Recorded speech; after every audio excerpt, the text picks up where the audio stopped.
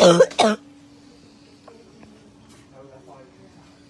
anyone is thinking of taking any chances, just take a look at me. I'm in the intensive care unit. I can't breathe without this. They've had to sew that into my artery. I've got a cannula, another cannula, and a catheter.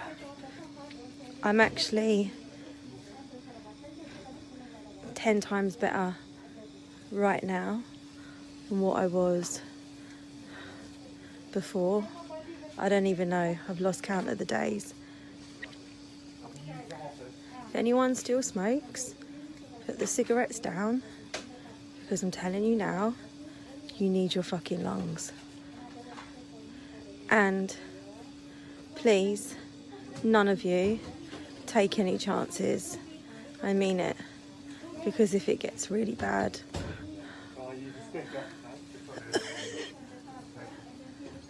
then you're going to end up here. Okay?